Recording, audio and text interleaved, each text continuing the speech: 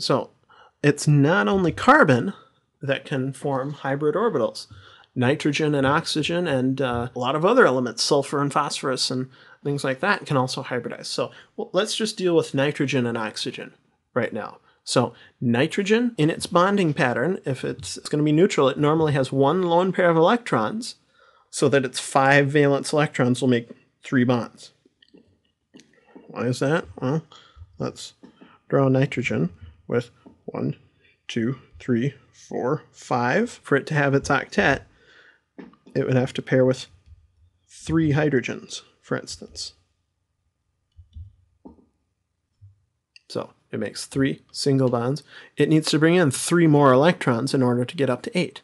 So 2 of those electrons, though, just remain on nitrogen and aren't involved at all in the bonding. So take a look at methylamine right here. The bond angles are roughly tetrahedral.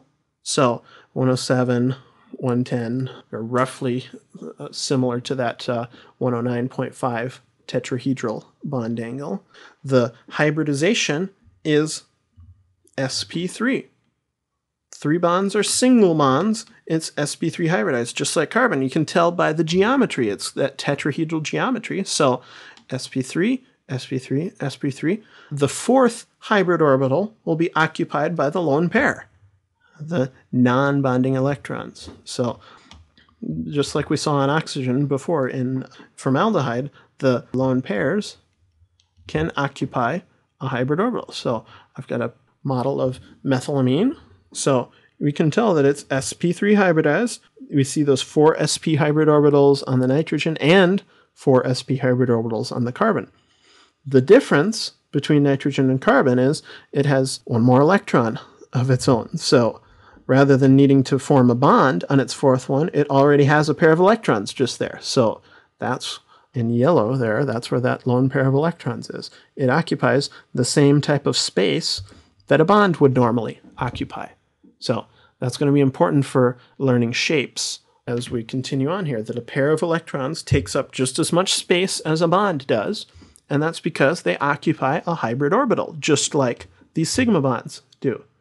So the carbon is tetrahedral. Let's go back to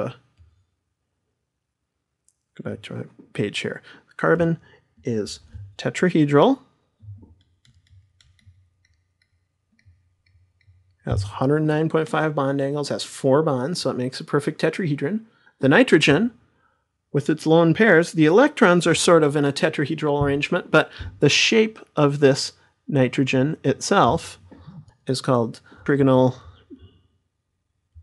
pyramidal. Notice the electrons occupy the spaces around the atom, but when we talk about a shape of an atom, we're only counting the bonds. So we're only counting the places where that atom is connected to other bonds. So rather than calling this a tetrahedron, that lone pair takes up space, but we don't really see it when we're saying the shape. So just looking at those bonds, this nitrogen looks like a pyramid. Go back to my 3D model here. I'll take the hybrid orbitals away. Let's leave the lone pair there, though. The nitrogen, you can see it just like that. It looks like a pyramid if we count those bonds. The lone pair of electrons is what's pushing those bonds down out of the plane.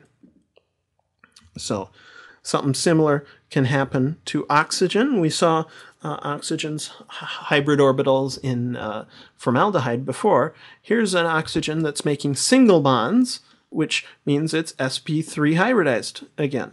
So oxygen will make 2 single bonds and have 2 lone pairs. So the shape around the oxygen, it'll seem tetrahedral because it has those 4 of those sp3 hybrid orbitals.